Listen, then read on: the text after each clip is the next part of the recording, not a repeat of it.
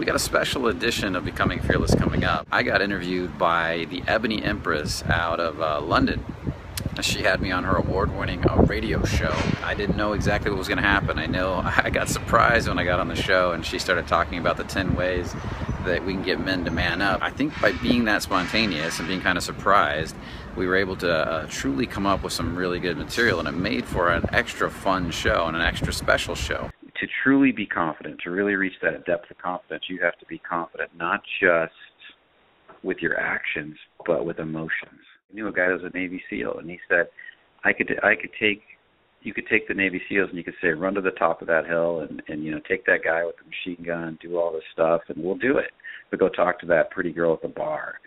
And some of these guys will still be scared. And I thought a lot about that. And I thought, well, there's more than one type of confidence. One is like a physical, I'm running into danger. And I think men are built for that. We kind of love it. And that's your typical confident man. I'm going to run into the burning building and save people.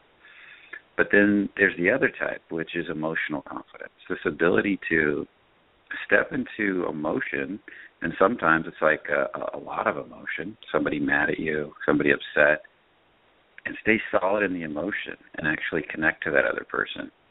And we're really working on helping guys develop both. They're weak on either side, but I think the larger part of our job is helping men be confident in a masculine way with their vulnerability.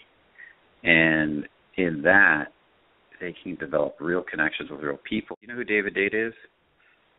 No, I don't. No. He's a really good author. He wrote a book for men called The Way of the Superior Man. It's about becoming a more powerful man. And in that book, he describes the first stage man. It's my way or the highway, get out. You know, it's like it's the biker.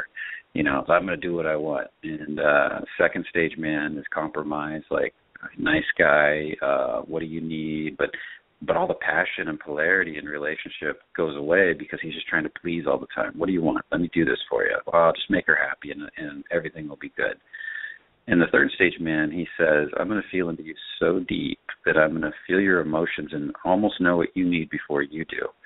And that's kind of one of David Date's descriptions, is teaching a guy to be able to feel into his partner that deeply, to really connect with her on that deep level. And that's a large part of the work. They have to be shown it first. I mean, I don't think they know it's possible. If you're enjoying this preview of Becoming Fearless, make sure to check out the whole episode. Enjoy the rest of your week, and remember, only the confident live.